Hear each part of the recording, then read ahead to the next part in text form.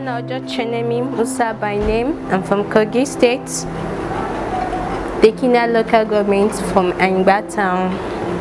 I heard about the KOWEN program on radio, and we were asked on the announcement that people, youths, women should come to enroll for the program, which the training will take place in local Jafarek here for 6 months, and I came down for it. I was registered and we embarked on the training for 6 months. After 6 months, we practiced what we learned for 3 months before we did the graduation. At the graduation, the wife of the governor was around, Ajia Alima. 56 machines were being given to us by Her Excellency Ajia Alima Wada. It was being given to us free of charge, and each machine cost 50,000 naira.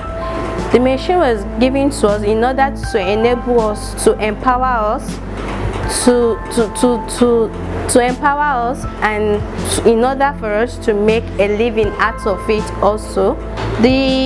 The program is to encourage ladies and youths in general in Kogi State, in order for them to have something to live back on. And one of the beneficiaries, I was among the last set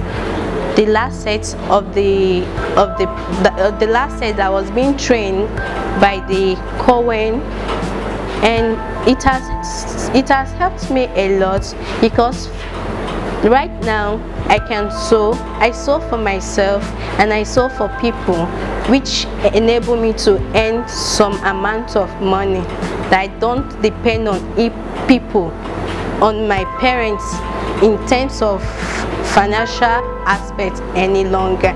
And my parents are happy about it, because in one way or the other I can do things on my own to earn a living now.